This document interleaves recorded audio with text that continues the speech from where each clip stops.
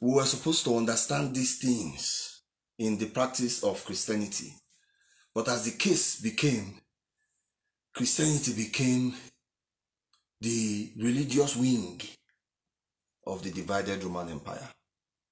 So what we are seeing today is the extent of the divided Roman Empire. Now, if you go to history, people that kept history said Roman Empire collapsed in, I think it was the 14th century, 1476 or thereabouts. That's when they said Roman Empire collapsed. But Roman Empire did not collapse, in my opinion. From Daniel chapter 8, I realized that Roman Empire, that is the final empire of the beast, has been evolving. Yes, you're right. September 1476. 1476 was when history said Roman Empire failed. Collapsed. That's when they said Roman Empire failed. But that's not true. Yeah. Roman Empire did not fail. Roman Empire evolved. Now, you need to understand the origin. Very good. As I spoke now, you went to go and search. You went to go and do your research. Yes, good. Yes, ma'am. Very good. That is what the church should have been since. Anybody will talk, you must go check whether that's the person they talk true. That's the Berean church. Do you remember Berean Jews in Acts chapter? Yes. Acts chapter 17. In fact, yes, the nobility of the church is defined by this church, yes. This thing what you do now. That's how you know the noble church. The truth. Yeah. That's how you know the noble church. They went to go and search scriptures to see what this guy says. Is it true? They did it for Paul. They did it for Paul. Now, if you study Daniel chapter 8, where it speaks about the ram and the goat, are you there? Yes. As you're speaking, I'm confirming all you're saying. So now, Daniel 8, we may not be able to read it through, but you begin to see Daniel, who was then in service to Belteshazzar. Belteshazzar was the last king of the new Babylonian Empire. So you recognize that the Babylonian Empire was fading away from the scene. And then the next empire was not yet determined, but Daniel was serving that king. And while he was serving that king, he said he saw a ram standing by the Ulai Canal. Ulai is in the region of Persia, present-day Iran. Iran, yeah. So Daniel, in that text, under the Babylonian Empire, told us that the next empire to come to the scene is from Persia, right there. He said this ram had 2 horns. 2 horns are 2 symbols of authority. You know that after Babylon, the next empire that came was the Medo-Persian Empire. Right? Now, after this ram came, it flew to the west. It rained. Nobody could save the nations that this ram trampled upon. Suddenly, he saw another goat, jagged goat, rise from the west and then flew across the world so much that it was like his leg did not touch the ground. That was talking about this animal. He said, talking about this animal. Don't know why you're calling me now. I shouldn't have a call now. He said the goat which had one very large horn between his eyes, headed towards the 2-horn ram that I had seen standing beside the river, rushing at him at a range. The goat charged furiously at the ram and struck the ram, breaking off its horns. Now the ram was helpless, and the goat knocked him down and trampled him. No one could rescue the ram with the goat's power. Beautiful. So you see that this goat became the world power. It destroyed the 2 horns of the ram. That means it toppled the Medo-Persian Empire, destroyed their 2 kings. Now, you look at this goat. This goat is the Grecian Empire. The horn. Oh, the Greece. That's Greece. The horn between his eyes is the first king. Who was that king? Alexander the Great. The Great, okay. So you see, Daniel talked about Alexander the Great. Do you understand what I'm saying? Daniel talked about Alexander the Great. Alexander the Great became very big. Now, you will recognize that at the height of his power, the horn between his eyes broke. It was broken up, yeah. And then 4 horns from his place rose up. Now, that 4 horns that rose from the Grecian Empire became the Greco-Roman Empire. So the Roman Empire, they didn't fight against the Grecian Empire. The Grecian Empire evolved into the Roman Empire. I was just fascinated. I said, my spirit was just, let me branch and say him. Let me branch and say him. Okay, your wife is talking there. I'm listening to her. I'm just making her, don't worry. Okay. And I closed. Okay. Let me get So you begin to see, her voice is loud and it's coming into what we are doing here. let me get it. So you begin to see that the Grecian Empire was divided into 4, Yeah. forming the base of the Roman Empire. Okay. So that scripture told me that the Roman Empire is divided into 4 expressions. Yeah. Yeah. So over the time of the evolution of the Roman Empire, it's going to evolve into 4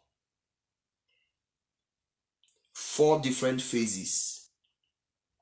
Now, let's go back to the etymology of this Grecian division, the Grecian division. There were 4 kings who were 4 military generals in Alexander's army that now began to determine the jurisprudence of the empire that Alexander left, which became the Greco-Roman Empire. I can't remember their names now, but I captured them, the names of these kings, in my recently published book. Right? They had 4 kings, and these 4 kings, in fact, let me say the name of the kings. These 4 kings were kings of 4 distinct regions of the world. You know, Grecian Empire dominated over the whole world, right? And then when Alexander died, 4 kings representing the 4 regions of the world. We had the Ptolemaic Egypt. Ptolemaic Egypt. Yes. Seleucid Mesopotamia. Yes. Central Asia and Atalonia, and then the Artegonia Macedon. Those were the 4 regions, right? The 4 regions where those kings supervised. Okay, let me tell you the modern name of these 4 regions. The first region was Greece and Macedonia. The second region was Syria. The third region was Egypt. Egypt remained. That's why you see Ptolemy. Ptolemaic Egypt is Egypt. And then you have the last one, Lysimachus in Asia. That's Asia. Yeah. So there are 4 regions here. Greece and Macedonia, Syria, Egypt, and Asia. Now, these 4 regions provided the foundation for the evolution of the Roman Empire. That's exactly what I'm saying. As the Roman Empire is evolving, the jurisprudence, power to judge the world, was transferred from each of these 4. From Greece and Macedonia to Syria, and then to Egypt, and then to Asia. I am looking at the spirit of the operation of the evolutionary elements of this empire. Am I making sense to you? Yes. All right. Now, I want you to recognize that the spirit of Greece and Macedonia was the spirit that was governing Caesar when Christ was born. What happened when Christ was born? Caesar became king of the entire world. He now colonized Israel. Do you remember? And then set up Herod. And then it was when Herod was king, that's when Christ was born. Okay. We are seeing the expression of Greece and Macedonia. Yeah.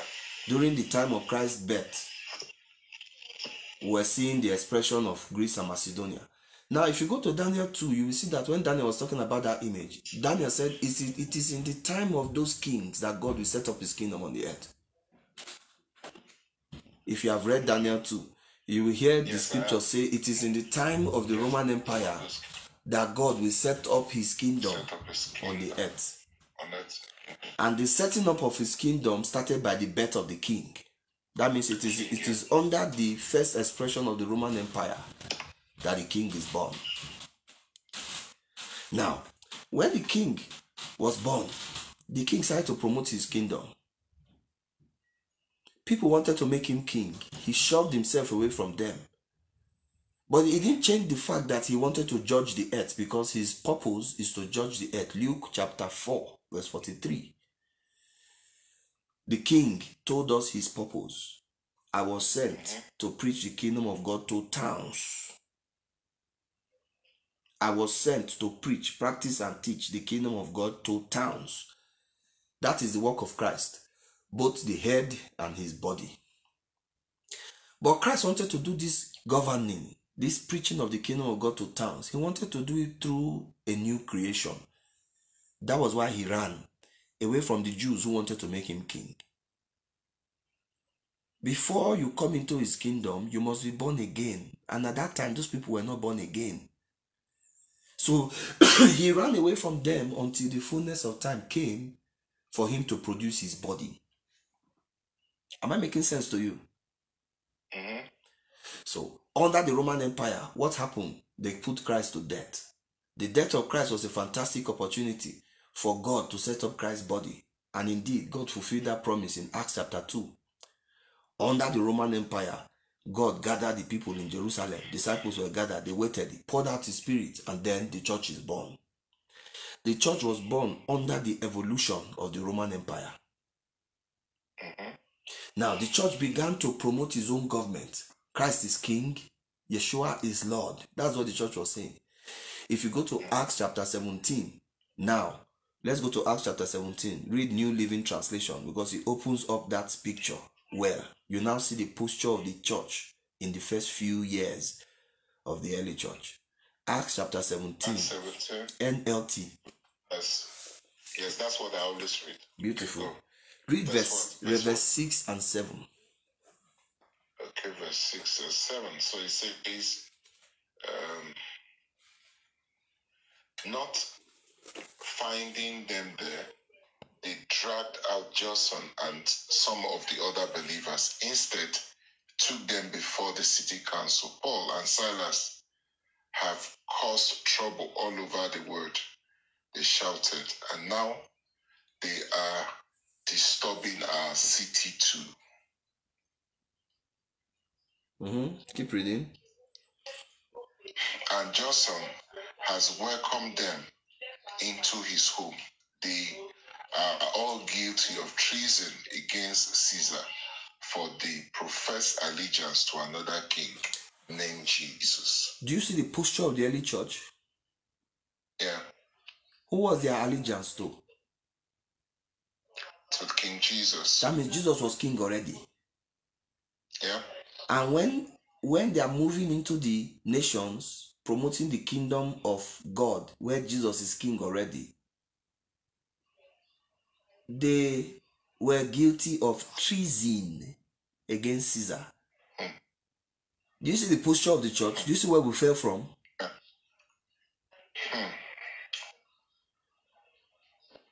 They were guilty of treason. That means they made attempt to topple the government of the day, or they were declaring the government of the day as illegitimate. Why? Because their king that sent them on the Great Commission, go and make disciples of all nations, wanted them to go and construct the nations, go and produce nations that are obedient to King Yeshua. So many of them were killed because of this. Treasonable felony, even to date, the penalty for treasonable felony is death. So that sustains the decision by the Roman Empire to persecute and kill the church, murder the church. What did you see then? Killings. They were feeding them to lions. They were sawing them asunder. They would tie them to 4 horses, flog the horses. As the horses run to either direction, these people are torn to pieces. Why? Because they dared to promote Yeshua is Lord. Yeshua is Lord means Yeshua is owner. Even Caesar must judge in alignment and obedience to Yeshua. That's what they meant. The governance of the Roman of the world is Christ's property. So you must govern the world, you must follow Christ's principles. The gospel then is a tool for government. So when you see blessed are the pure in heart, blessed are the peacemakers, the beatitude, is King Yeshua's policy. It's not just useless talk. The obedient church is using Matthew chapter 5 to judge their world. They are trying to produce a people that are pure in heart. They are trying to produce a nation that is pure in heart. They are trying to produce a nation that is thirsty and hungry for righteousness. Am I making sense to you? Yes. Now, yes, you are. This was why they were killing the church. But it got to a time that the Roman Empire realized that killing the church did not help matters, because the persecuting of the church empowered the church to promote their message. Yeah, made them to grow stronger. Made them stronger. Persecution has always united the church. Persecution has always matured the church. Persecution has always emboldened the church. Persecution is part and parcel of our life. That's why Paul was telling us that anybody that wants to follow Christ must be persecuted. So the second era of the evolution of the Roman Empire started. What was the face of the second era? Syria is the face of the second era of the manifestation or evolution of the Roman Empire. I'm talking about the Antichrist system. The Antichrist system must come first before Christ's system becomes prominent. God has ordained it. If you go to Daniel chapter 8 again, you will see that talking about the Antichrist from verse 12, the Antichrist will overthrow the truth. The overthrowing of truth is tied to the manifestation of the Antichrist. And that's why you saw that the Antichrist system blossomed. God allowed him to practice and prosper. How do you see it? He evolved from the Mesopotamian phase. He entered the Syrian phase. Why was the Syrian phase important? The Syrian phase is known for infiltration. Let's go back to the good old days when the children of Israel were in the promised land. But many of them had wandered away through the ministry of reprobate kings. And then Jeremiah came to cry to them that they will go into captivity. Do you remember? Many of them, they said Jeremiah is a useless man. They dug a well and threw Jeremiah inside the well. Crying prophet, you came to cry to us, you are a useless man. You don't know that we are the people of God. Indeed, true to the word of Jeremiah, Babylonian king came. When Babylonian king came, he destroyed the temple, poured salt on the ground, took the nobility of Israel in chains, or then Daniel, then Ezekiel, took them in chains to go and serve in the palace of Nebuchadnezzar. Now, after taking the men away from the land of Israel was left with women and children. Women and children were left in the land with a desolate land. This man knew that women and children, it's not good for them to be alone. The man went to Assyria to bring Syrian men and gave them immigrant status in Israel. And these Syrian men married into the women and now gave birth to another breed of Jews. Those were the Samaritans. That's the origin of the Samaritans. The Samaritans that became a thorn in the flesh of the Jews. That was how they were born. Many of them. That's why you hear Paul. Paul was saying, I am a Jew in the house, from the house of Benjamin. I'm a Jew of the Jews. A real Jew. I'm not a half caste. You see Christ talking about Samaritan woman, the good Samaritan. Why was Christ preaching about those messages? Christ was trying to preach peace to a people that have been fragmented because of the infiltration of Syrians. Am I making sense to you? It's still this spirit of Syria that the Antichrist used in the evolution of the Roman Empire. We saw the evolution between Macedonia and Syria. What did this evolution do? It dethroned that political church that they were persecuting, effected the falling away, and then infiltrated the church to produce a state-sponsored church. So you now saw Constantine rise around that era, and working with a pope, one of the popes. Constantine made Christianity the state religion of Rome, and then they stopped persecuting the church. So you see a lot of social engineering and infiltration happening in that era. They gave the church rights to practice religion. Now, the church was not talking about what will make them treasonable felony criminals. Do you understand? The church was not doing that anymore. The church started producing a people that were compliant to the evolved Roman Empire. Am I making sense to you? We now saw separation of church and state. Catholic Church now started to run the world. That was the second phase of the beast. When the Catholic Church was running the world, Christianity became a state religion. Catholicism became the state religion. In fact, they started the war of the cross that took the world into the dark age. So the dark age, Syria, was the exile of God's people. God's people were still there, but God's people had fallen away. God ordained that his people would fall away and enter what I call the remnant mode. It was the remnant mode that we saw in Babylon when Israel was inside captivity, but God was still speaking through Daniel, remnant mode, speaking through Ezekiel, remnant mode. God has always sustained the remnant mode. In the church today, in every generation, leaves some people alive to his will, alive to his plan, alive to his program. Do you understand what I'm saying? Irrespective of the fact that the enemy had taken over. We are seeing the evolution of the Roman Empire today. From Macedonia, we have captured Syria. And in Syria, you saw an infiltrating arm of the Roman Empire rise as the papacy. They took the place of God, took the church, hijacked the church, and then formed another church. This church became high-handedness in much of the in much of the era of the Catholic Church, much to the dismay of some of the remnant people inside that system. By a lecturer by the name Martin Luther.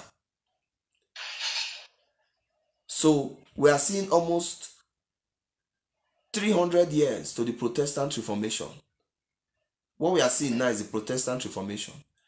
But allow me to tell you that the Protestant Reformation, despite the fact that many Christians who have been taught Christian history, despite the fact that they feel that the Protestant Reformation was good because it was a breakout of the Catholic Church, I am made to understand that the Protestant Reformation was as evil as the rise of the Catholic Church, because it produced the foundation for the third phase of the evolution of the beast system. A system that was free from the Roman Empire, but it started with disguise and deception as something that was ordained by God, but at the end you see that it's now proclaiming freedom from God himself. It's proclaiming freedom from God now. Something that started proclaiming freedom from the Roman Empire. We had the children of the Catholic Church, or the Martin Luther, the head of the Methodist Church, head of the Baptist Church, head of the Anglican Church. They are the British and Americas, and the people I'm talking about, children of Edom. We are looking at Germany. We are looking at, they came out from the Roman Empire, broke out of the Roman Empire, right? And then they ran into the Americas.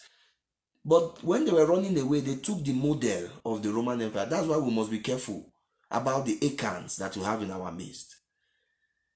God told you to destroy something, but you took the life of that thing and ran around with it. So we should not make the mistake when God is calling us out of the system. We should not follow the model of the system. The Methodist Church, or the children of the Catholic Church, they took up the model of the Catholic Church. What is this model? The clergy laity model. Clergy for the pastors, laity for the congregations. They took that model and they just continued it wherever they went to. Am I making sense to you? But you see, when they left this place, they went to the Americas. They trampled on the indigenous people in the Americas. I came to Canada to recognize that there are indigenous people in Canada. The people that had the land before the Europeans came. They are in America too. There were people in this Western Hemisphere. But these people, I don't know why. I will come to understand the anointing is teaching me that these people, the way God calls them in his own mind, God calls them the remnants of Edom. Excuse me, sir. If you read Amos chapter 9, you will see a phrase called the remnant of Edom. And these people, the salvation of these people is tied to the rebuilding of the tabernacle of David. The rebuilding of the tabernacle of David is symbolic of the restoring of the church. That means when the church is restored, God will inspire a movement that will redeem, save those indigenous nations. We still have indigenous people in Africa, all them Biafra, all them Ambazonia. All of these people were suffering before because of these people who ran to America to form democracy, and they now brought democracy back to Africa and started colonizing. How do you mean Biafra? Biafra, those people that you call Biafra today, they have lost their identity. They have lost that's what is happening to people in the First Nations in Canada. So you see a first world and third world expression of the same thing. As the Western people were rising, they were colonizing other nations, and then they were trampling on their culture, their values. They were trampling because of westernization. Am I making sense to you? Yes. Now, where's the root of this thing? The root started when Europeans ran into America. They were running from the Catholic Church, but they ran with the model of the Catholic Church, and they trampled on the people, and they now developed the foundation of democracy. Where did they get democracy from? From Greece. So you see that the divided Roman Empire was operating with Grecian principles. The world order that you know today, Roman world order, is not unique to Romans. Romans, they developed the foundation, the systems and institutions of Alexander the Great, and they are using it now to dominate the world. So what you are looking at now is the evolution of socialism, because you saw from Alexander's socialism, you now saw the Roman Empire's brand of socialism, then you see the Catholic socialism. And in the evolution of this system, they said that they are destroying socialism. They are producing capitalism instead. But you see socialism is rising again. So the foundational flare that is running, economic system that is running, is socialism. Socialism is the system of the beast. If you want to study Karl Marx, you have to go and know that Karl Marx was an expression of the Antichrist. And it's the principles of Karl Marx that we are seeing today. Now they have updated it and they have added AI and artificial intelligence and technology to it, science to it. But the foundation is the mind of the beast. And the mind of the beast has an economic expression. In its core is socialism. They might have brought in the Western side to promote capitalism. And you see, this capitalism also and socialism is finding its way into our religion. Christian leaders today, Christianity is a capitalist religion. Christianity approves of the richest. And Christianity is also partisan.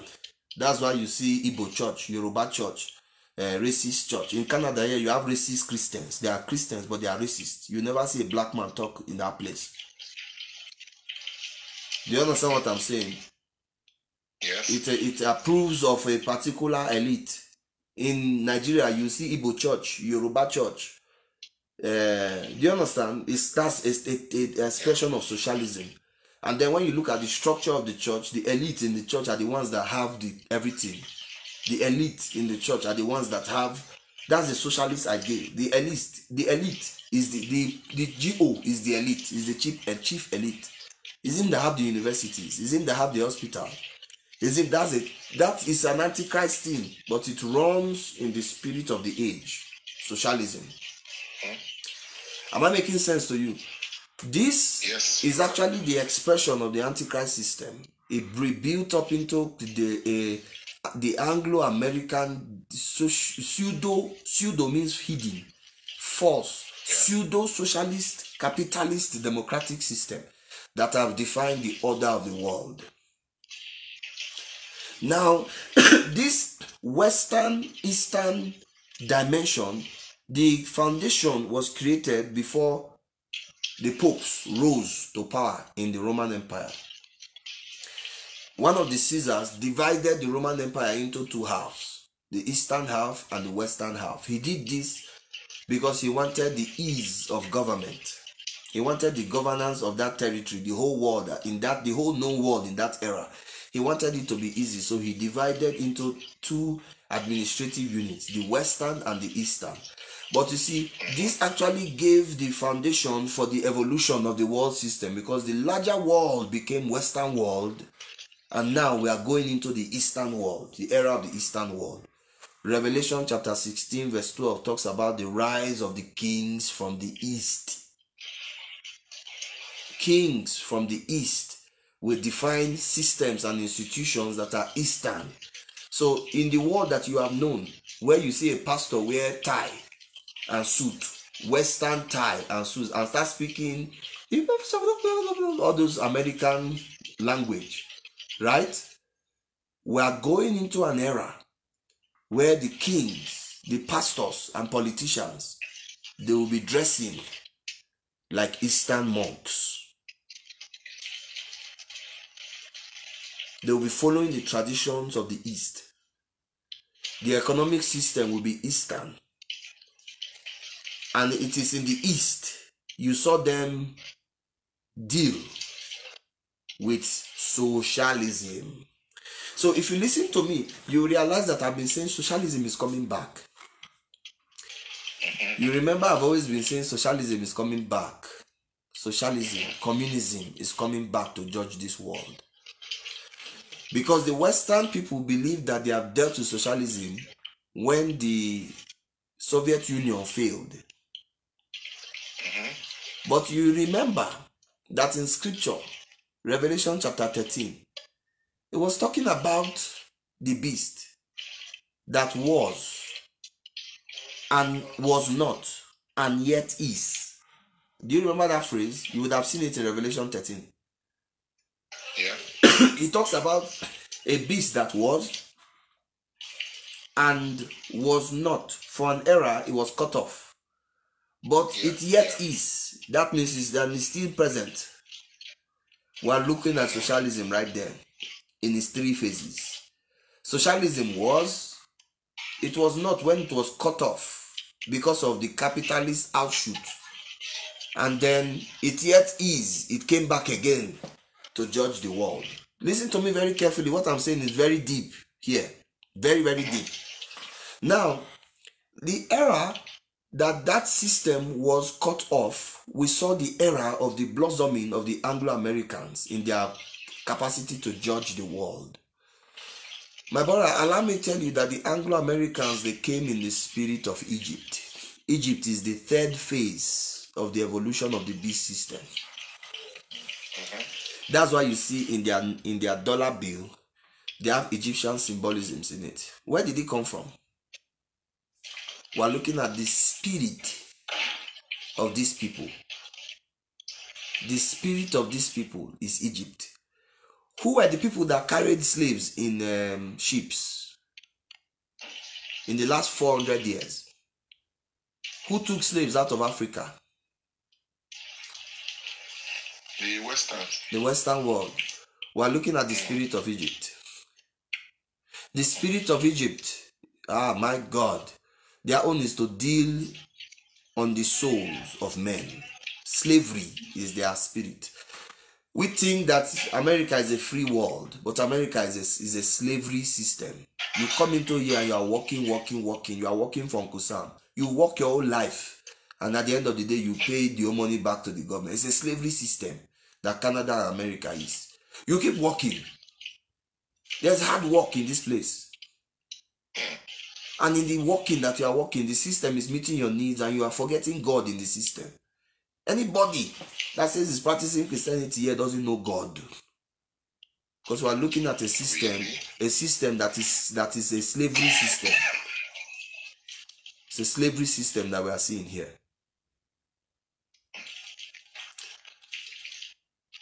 I just told you when I was talking to you not long ago about the LGBT level that is happening here. The height. When you see people saying they are celebrating nudity and they are riding bicycle, that one is even small. This one, they have defined the legislation. Despite the fact that there are churches everywhere. They have defined the entertainment. They have defined the news that you are listening to. They have defined the education of your children. They have defined your religious arrangement, because in the churches now you have that flag on the church. It's a gate compliant church. They have defined the books in your library, because there are books, grooming books to groom your children. And Christians are still there. That's what I'm saying. Now, gate compliance means that you have to allow them come. Gate compliant means just the way you had COVID compliant. Yes. Gate compliant is men. You are. Just they can come, right? They can govern. They are the people. They are the owner of the land. It's not you have obeyed them. You have lined up with them. They can come because God will save them. You understand? You don't understand what I'm saying. When you come, you will see what I'm saying. They are the owner of the world. They are the owner of the land. As long as they are not giving leadership role, because they need to get born again. My brother, they have the government. They have the education. They have the politics. In what's it called now? What are we saying now? Here in Canada, there was one man of God who wanted to follow the route of Fela Durotoye. I met this man of God. His name is Arthur Paloski. I know him personally. I know his passion. I know how he feels. I've shared my ideas with him. The man felt that he would go in through politics to do this thing. He was the head of the political party here in Alberta. But this man was kicked out because of his bias to the gay nation. They kicked him out of that place. These people have power in the land. And this is the character that destroyed the Roman Empire. LGBT, the desire to knock anybody, knock any hole that you see. That's what destroyed the Roman Empire. It's still in the character of the evolution of this Roman Empire. The way that they want to show their freedom from God, this is how they want to show it. By promoting the LGBT legislation. Why do you think they came to Nigeria and they were telling Nigeria to pass it into law? Why? It's part of their democratization of the world. The discipling of the world. Go and make disciples of all nations. These are the people that have responded to it. That's why they can come to Africa and say, imbibe this thing into law. Imbibe it into law. If you don't, we'll not give you any, we'll not give you help. We'll not, beg your pardon, we'll not give you loans. Yeah. Do you understand what I'm 8. saying? We will not give you aid. Pass this thing into law. So when you see this thing, me, I'm looking through it to see the character of the spirit. It's the character of the spirit of the age under the expression of the third phase of the Antichrist's face. So the Antichrist face has 3 phases. We have seen 1, Greece and Macedonia. We have seen 2, Syria. We are presently seeing the 3rd one, Anglo-American democratic one. That's why you see down to the democratized nations, you will see Antichrist principles in their governments. Go and read Matthew chapter 5. Open Matthew chapter 5 from verse 33.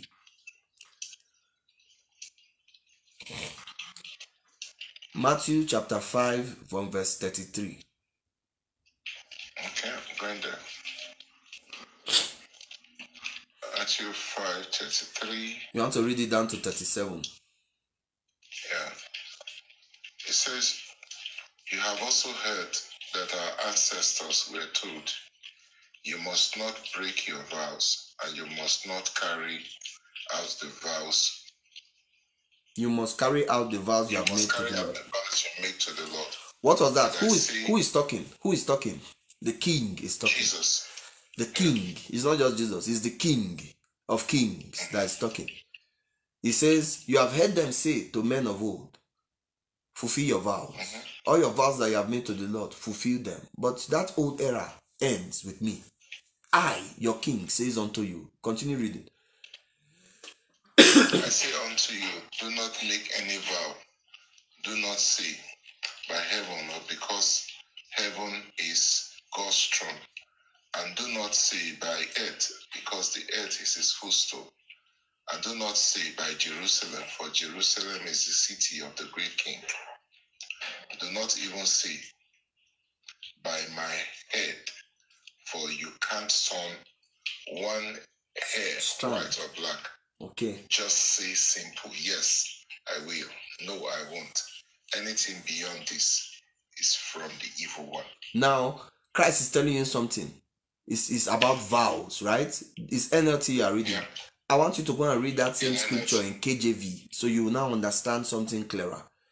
KJV is telling you something. From but I say unto you. Read KJV. Read that scripture in KJV. Okay, I'm going back there. Okay. KJV or NKJV? Which of them? KJV. KJV. Let me look for it. I hardly use KJV.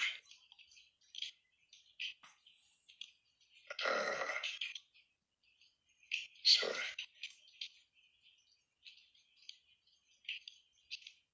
This is KJV. Okay, KJV, I've gotten it. So it says, but from verse what? Where Christ said, but I say unto you.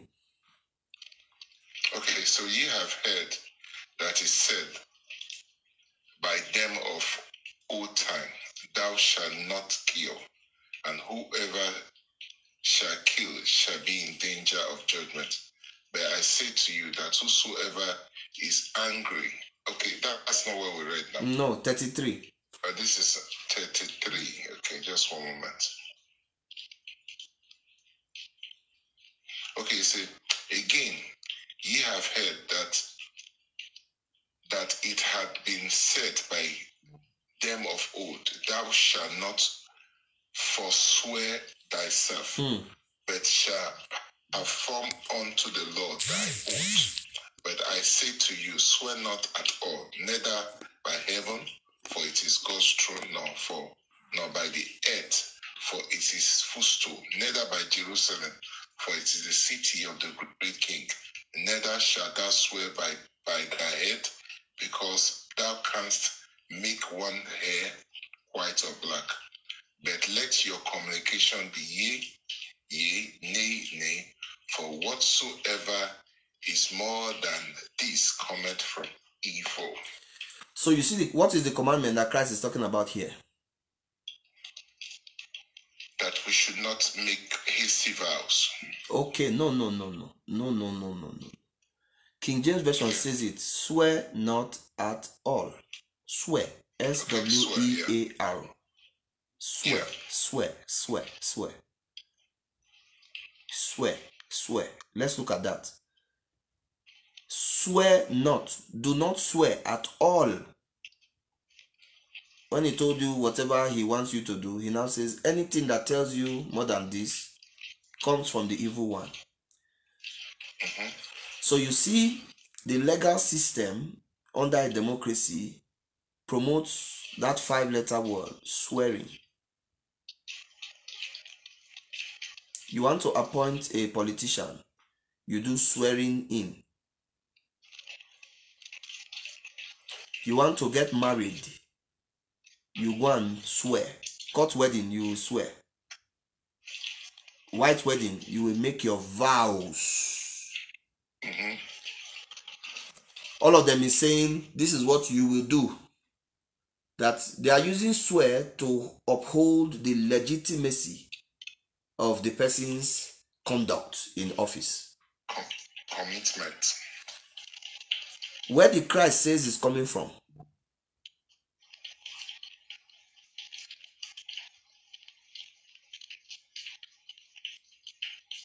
In Christ's statement in verse 37, what did Christ say about the origin of whoever says you should swear? In 37, okay, what did he say?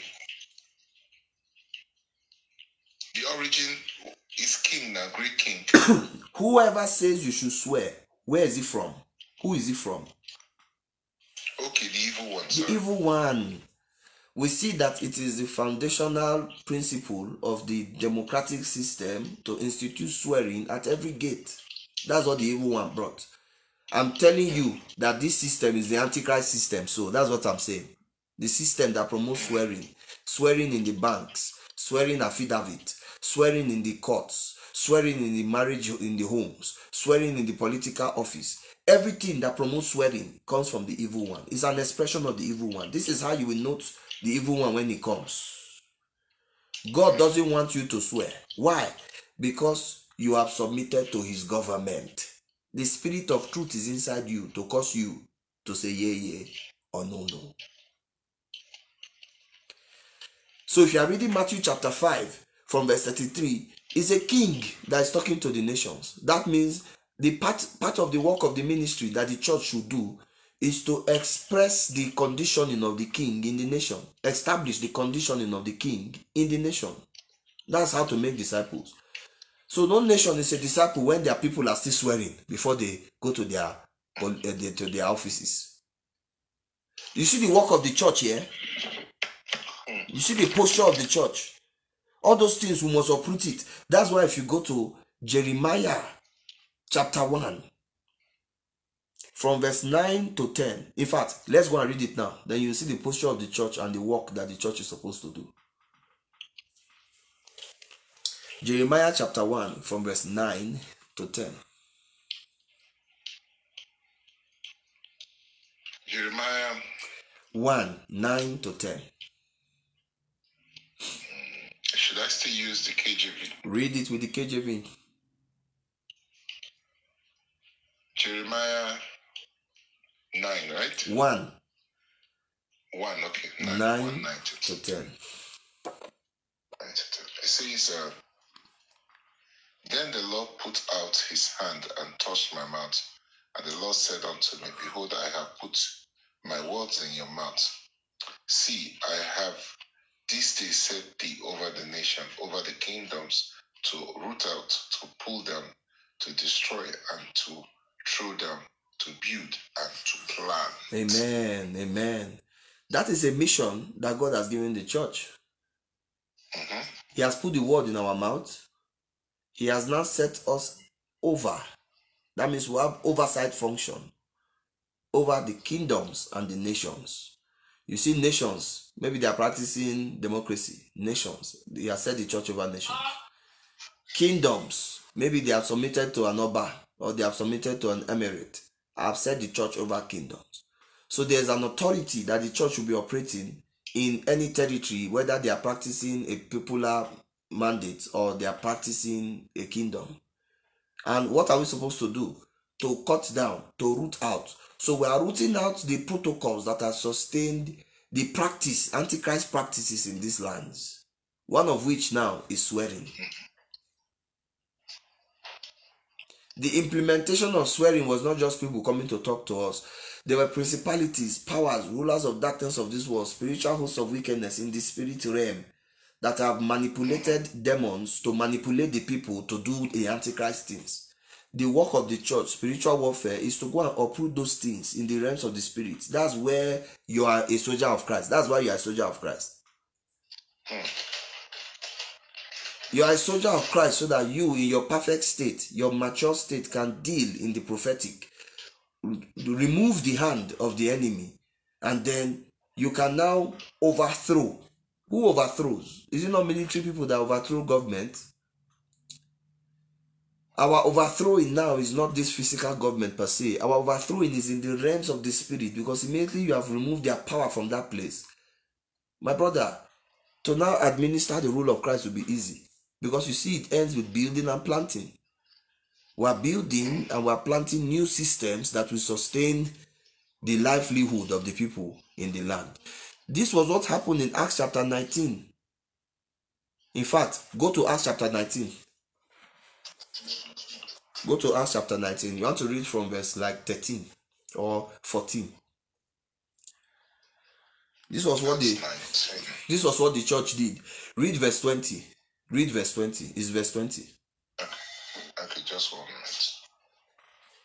Okay, Acts 19, 20. Okay, it says, so mighty grew the word, and it prevailed. And these were ended. After all these things were ended, Paul proposed in the spirit, when he had passed through Macedonia and Achaia, to go to Jerusalem, saying, after I have been there, I must also see Rome. I must see Rome. So Paul was in the height of his ministry here, and you see something, it says, so mightily grew the word in Ephesus and prevailed. So mightily grew the word. Something happened that the word became most prominent. The word defined the system of Ephesus.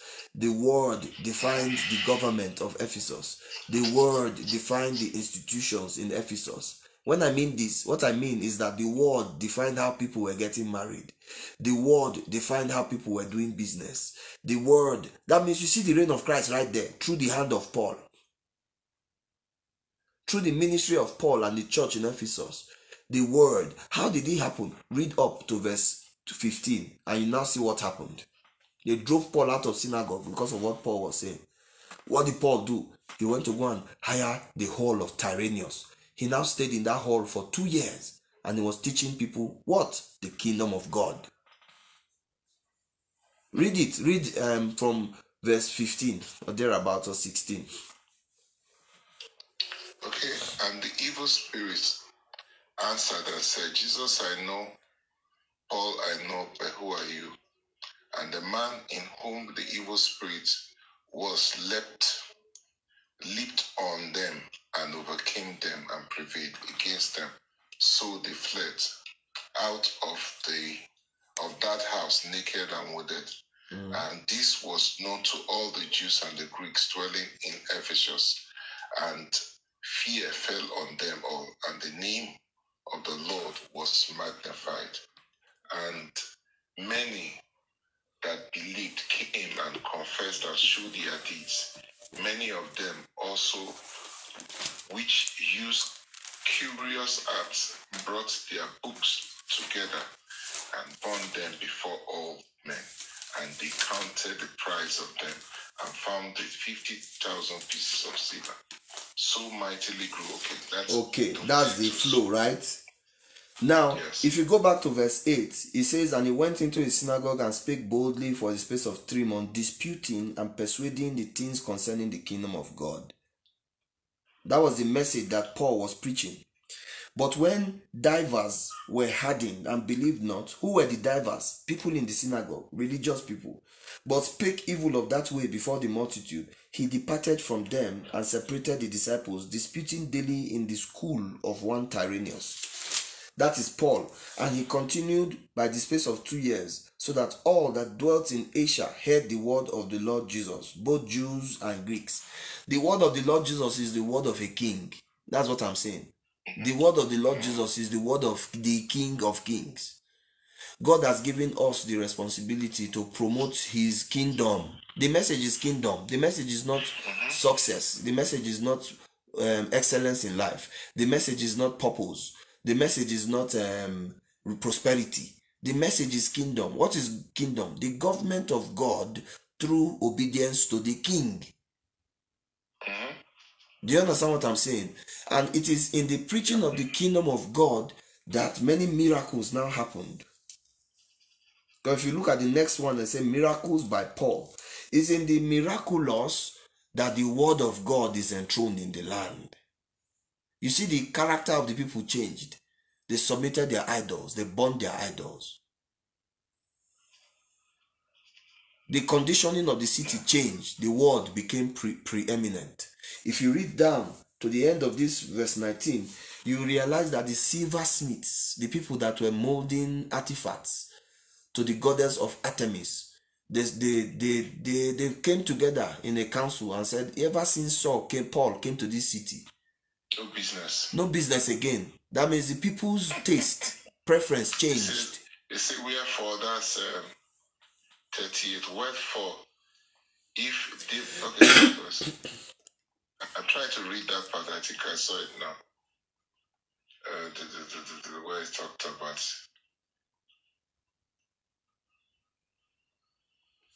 You know what I mean? Use the same text. Yes, I know. If you read it, you will see it. We are talking about the impact of the church.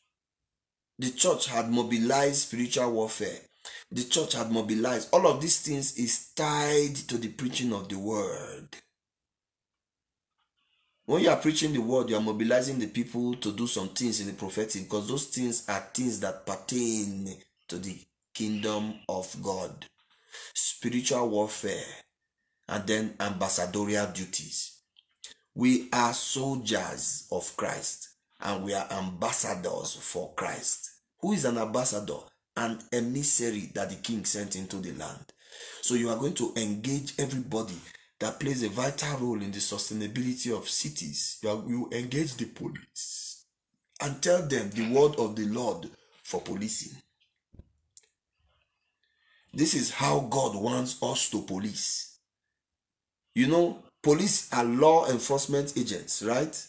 But in Christ's kingdom, it's not law enforcement. We're not enforcing law, because where there is law, there is sin. We want to enforce love.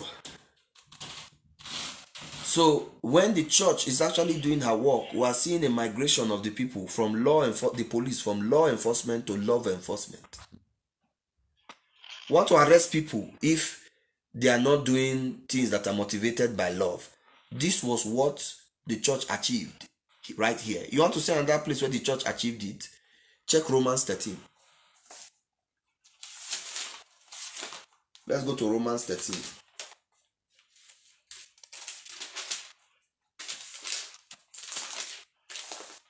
Are you there? Yes, I'm here. You want to read it by yourself, or you want me to read it? Yes. No, I'll read it. Okay. Read from verse 1. From 2.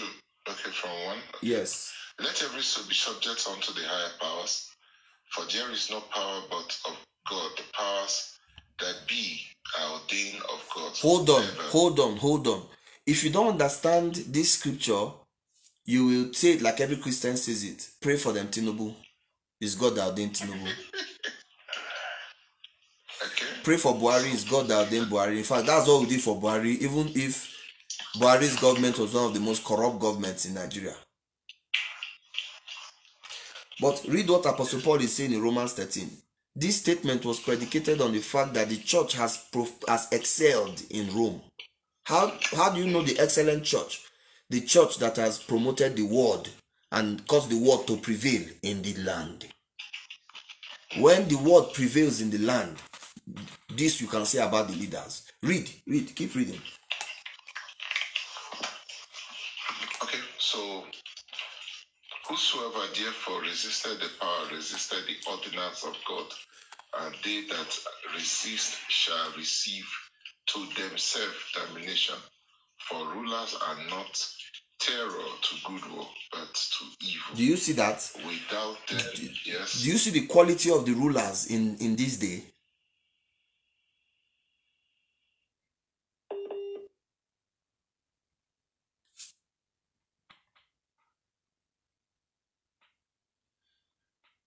My God.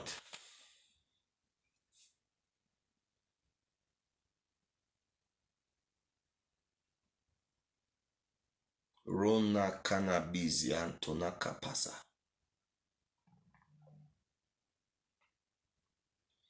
The network just disconnected. So I want to reconnect and connect back to him.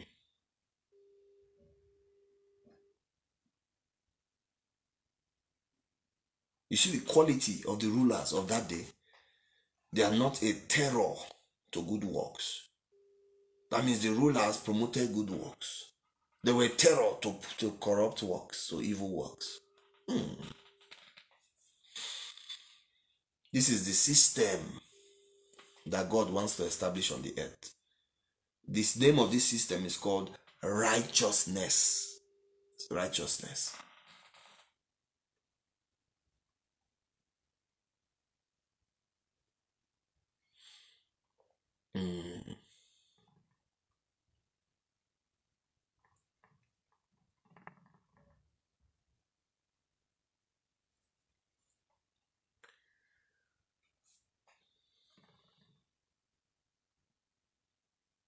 Wow.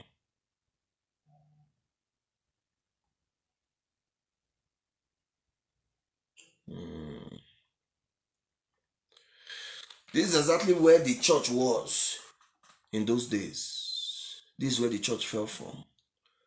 We were not able to promote the word in its ability to govern the nation. We didn't even see that anymore. We couldn't see it, that the word is actually supposed to be the governing force and the governing influence of the nation. You read Romans chapter 1, you will see that the work of the apostle is to secure obedience to the faith of Christ in the land. Romans chapter 1 verse 5. Grace and apostleship was given to us to secure obedience. So the church that doesn't secure obedience in the land is not working for God. The church is in itself the incarnation of the beast.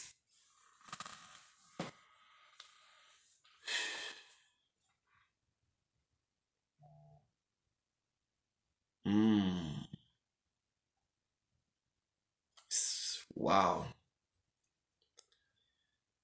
The incarnation of the beast, in that it cannot secure obedience to the teachings of Christ. It cannot secure obedience. You know what we will do? I like the fact that I'm talking to this brother. So I want to see how I can set him up to continue this particular conversation. He's run out of data. So I want to arrange his data. I want to arrange data for him. And then we'll continue the conversation. My brother. Give me a small rice. Huh? You ran out of data. And this is not my wife's data. That's okay. That's fine. That's fine. That's fine. You will hear from me today, by the grace of God. Today. Today, what time? Today, just give me today. You know that we are still live. Okay, still live. I'm still live. We're live. I'm live on the other side. I will get to you today. You will hear from me today. So you see, I sent you this thing now. That's okay. That's fine. You see, waiting with the talk now. Waiting with the talk now. The main issue for the church. This is so what you are explaining. Romans 13. So the interpretation of the powers that be ordained by God. What is your interpretation of that? That means because you will find out that whether the political leadership that they fulfill God's purpose inadvertently. So it's not to say that when we have political leadership, because somebody was sharing your friend, that's your good friend. The guy in, I think he's in Port Harcourt or Uyo, he's in Uyo. Apostle, Pastor Abel Demina, you know him? He was saying something. There was a short clip that it was speaking that where the church missed it is that the church was interpreting political participation than saying that God is the one that ordained, that God has no business in politics, that whatever happens is not God's choice, that God is not involved in who wins or who loses the election. Absolutely, 100%.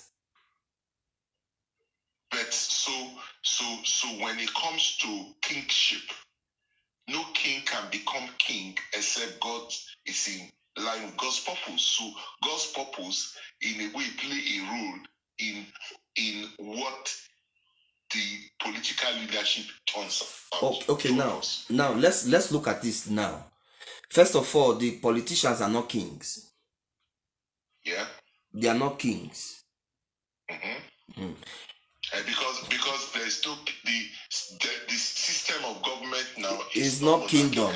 Is democratic. It's democratic. So in a way, it's representative of the old system, which is kingship. Do you know why it is not? Okay. Because they are not following the. Let's be in spirit and in truth. Let's still observe the world in its truth. They are not following the monarchy. But remember, I told you that God has ordained the Antichrist to prosper. Yes. And when the Antichrist started to prosper, you started to see them bring swearing in. So when you see democracy, look at democracy from the origin. Democracy is preparing the world for the rule of the lawless one. God has no hand in a democracy. The democracy is the evolution of the system of the beast. But it was not like this for the church in the early times. I'm just showing you now what the church was. When the church was running whatever they were doing, Caesar was king. Caesar was not a politician. Caesar was practicing socialism, which is the mindset, the economic system of kings. So we are going back to socialism after democratic system ebbs away. I'm telling you, the Western system is passing away. The Western system and everything that you have seen is passing away for the rise of the last king. Who is the last king? The Antichrist. You will see him running a system, but now his system is not going to be a human system. The king is going to be artificial intelligence with the evolution of this king. That's when you and I will understand God's place in all of this story.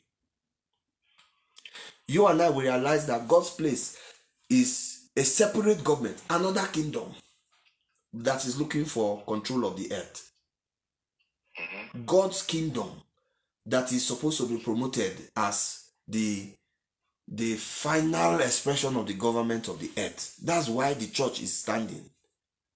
But you see, I tried to explain that in God's will, there was a time for the dethroning of the church so that the manifestation of the beast will come to its fullest. That's what you are seeing today as your democracy.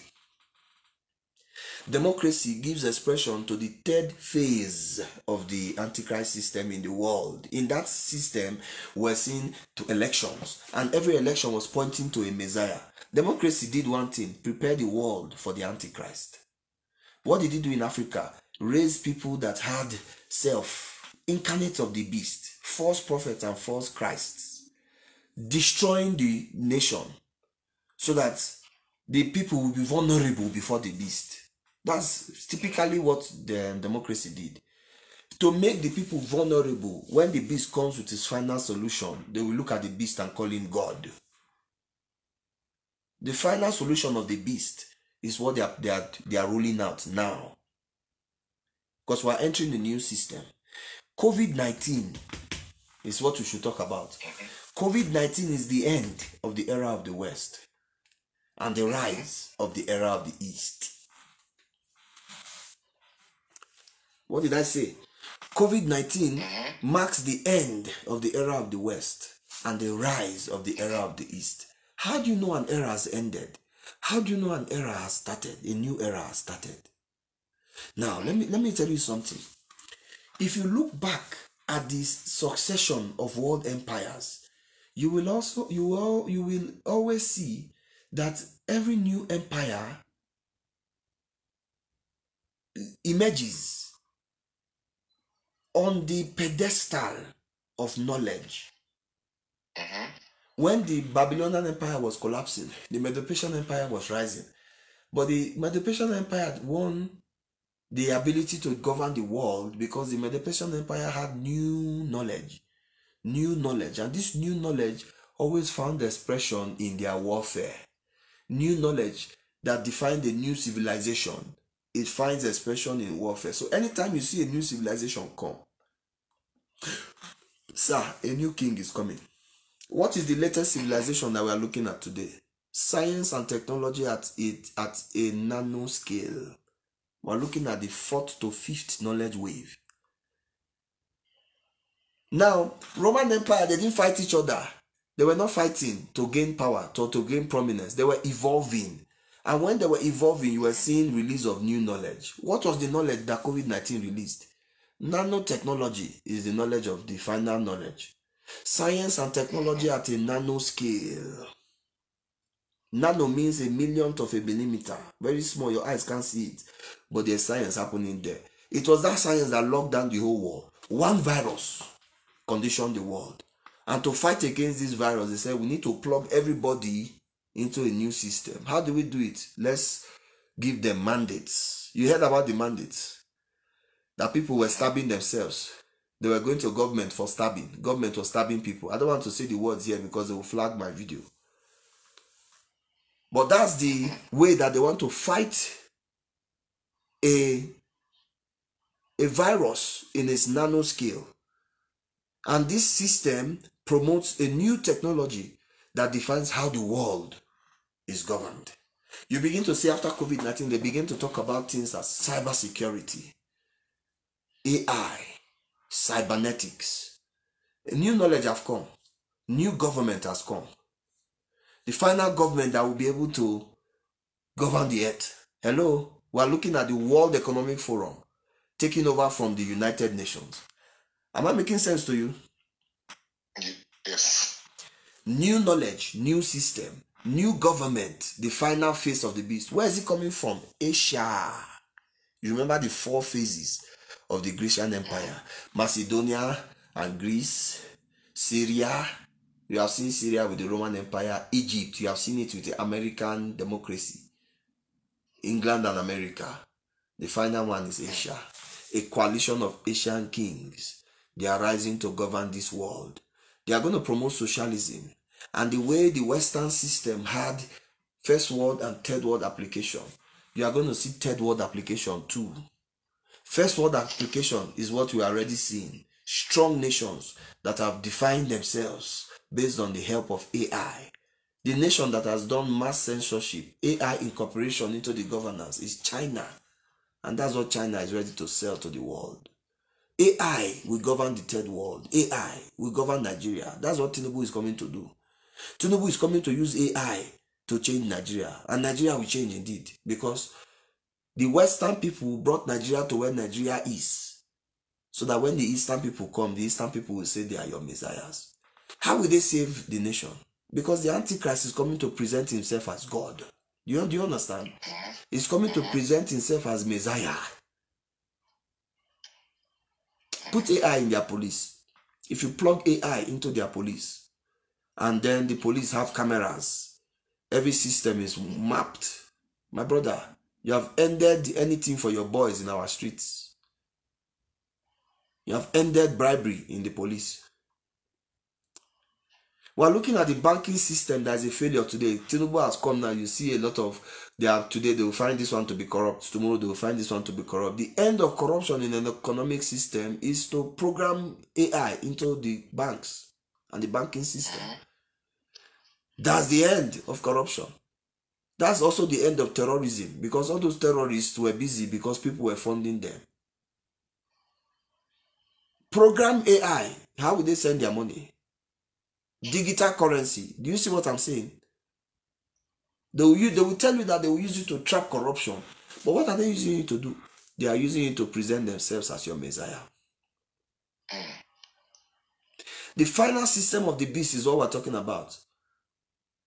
So I made us understand that the church has a system that we must resort to, we must go back to. Because when the beast is doing his own on that side, the church will be doing her own on this side. The church will go return to the message of the kingdom. That's why I make bold to say that there's going to be persecution in much of the third world. Persecution against the church. Because when these people from the east come, they will blacklist the West for what the West had done over the years. And they will promote their system. And then they will boycott anything that has to do with God. I was talking to a brother yesterday and I began to see two halves in the divided Roman Empire, two religious halves. One is the Vatican, which has been working with the United Nations ever since. The United Nations have a permanent seat for the Pope. The other one is what many people have not really looked at. The operation of the Eastern Orthodox Church. The Eastern Orthodox Church, that is Vladimir Putin's church. You know, these kings that are rising, they have a religio-political flair. They use religion and they use politics. They use religion to mobilize the people, to bind the people together, and they use politics to govern them. That is the Antichrist system. It's a religio-political system. It's a falsification of the church system, which is the royal priesthood. Royal king. Priesthood. Like religion. The operation of the church, the royal priesthood, is what the Antichrist had formed on his side to form the religio-political system. So what we saw was a Western expression of a religio-political system that destroyed the world. Because you see the destruction that they have brought upon the world. They brought upon a Western system that is outwardly capitalist, that has ruined the moral value of man, and then ruined the world, ruined the system, ruined the nations. And then behind it, they bring in another religio-political system that will come and repair. But the repair that they are doing is by the deployment of AI. I need to repeat what I just said because I was saying something when you went out just now. You are seeing two systems.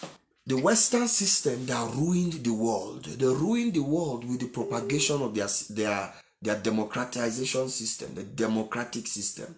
In the propagation of this system, they ruined the nations because they promoted capitalism, they promoted self, they promoted in latest times the LGBT culture. That brought the nations to its ruin. And then you see these people rising from the east with an offer to repair. The offer is to repair what the Western people ruined. But this offer that they are bringing is capped by Trojan horse, AI, artificial intelligence. That's what we are talking about. We are going to see the world's technology operating against God's technology. God has technology. That's what the kingdom of God is about. The kingdom of God is about the deployment of God's technology for world government. And we're looking at the technology that I went out. I think my network's a bit unstable. Yes, it's unstable. I was talking about technology just now. I was talking about technology because in the new kingdom, you are going to see new knowledge. With the new knowledge, you are going to see new technology. With the new technology, you are going to see new civilization. We are going to see the dominance of the world. It's the earth under the dominance of a new tech. So as the world is growing in its deployment of technology, the church should also be growing in her perfecting, be getting more mature. So in our maturity, we can now deploy God's technology. Because ultimately, technology is for world government. Technology is for world dominion. Anytime you see technology rising, you are seeing a people rise in their ability to dominate the earth. I want to end this live on this note, but I really want to capture this particular tech, because ultimately it ends with the final technology on the earth. Who is going to wield it? Who is going to demonstrate it? The final technology of the earth.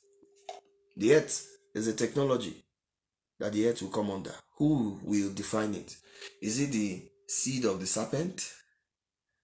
Is it the tares? Or is it the seed of the woman, which is the wheat? You see, there's a world civilization that is wheat.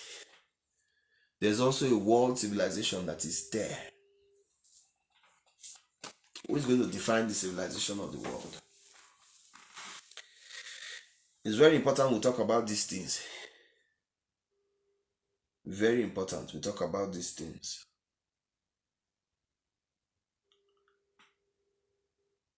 The wheat world civilization and the tare world civilization. Everything is tied to knowledge. Everything is tied to knowledge. The tare world civilization is tied to knowledge. The wheat world civilization is tied to knowledge.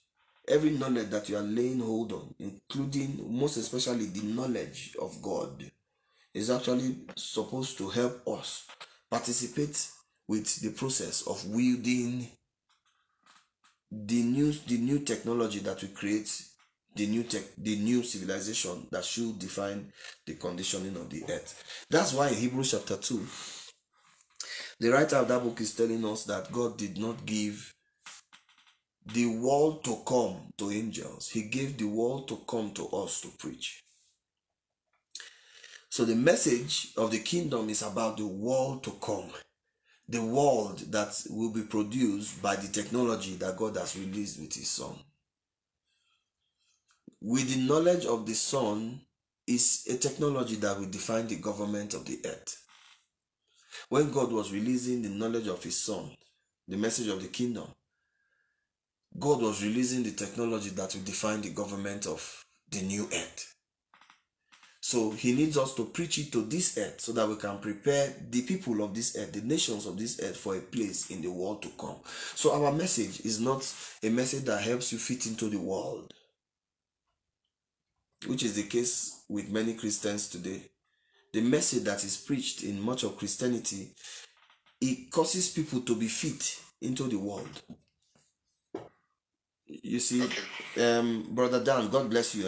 I have to track back a bit because I continue talking. I'm in a flow. As me and you they talk, I enter what I call mantle mode. Mantle mode now, the operation where Christ they use for the world. When Christ they ministry is actually in mantle mode. So anybody in Christ is able to enter this mode of operation. And as we enter this realm, the enemy also is afraid because of the things that we have been ordained to do in the realm. Very important.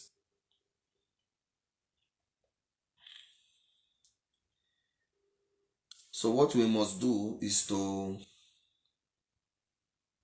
I think what we should do now is to round off, and then I'll come back in a short moment. I'll come back in a moment with light. We want to talk about the technology. We want to talk about the technology. It's mantle against mantle, wisdom against wisdom, knowledge against knowledge, tech against tech. So I will have us see the technology that God has released ultimately, and I'll do that in a moment. Till I see you again, it's Peter here. Shalom. I'll see you shortly. I'm coming back shortly. Bye now.